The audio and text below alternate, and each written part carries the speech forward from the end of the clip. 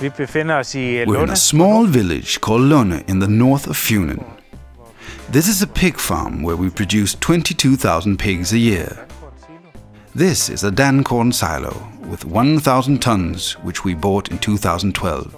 We already stored our own grain, but wanted to be able to store a whole year, so we buy grain from our neighbors during harvest.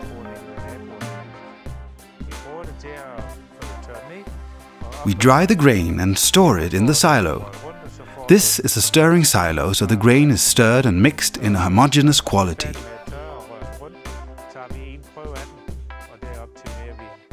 When we finish drying and stirring, we take a sample and optimize our feed according to this test.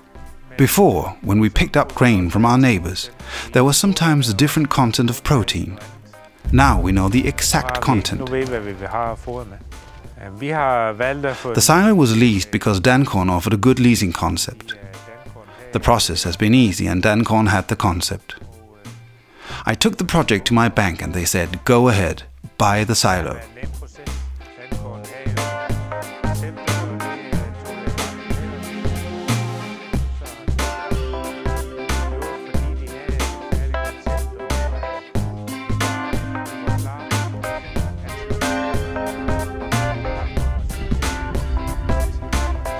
We